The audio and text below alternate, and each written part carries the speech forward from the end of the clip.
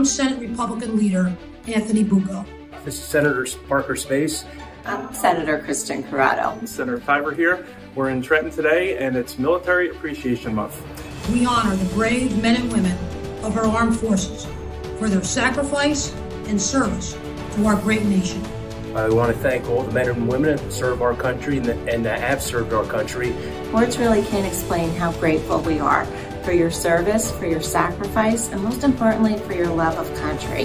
Thank you to those people on the front lines protecting us every day.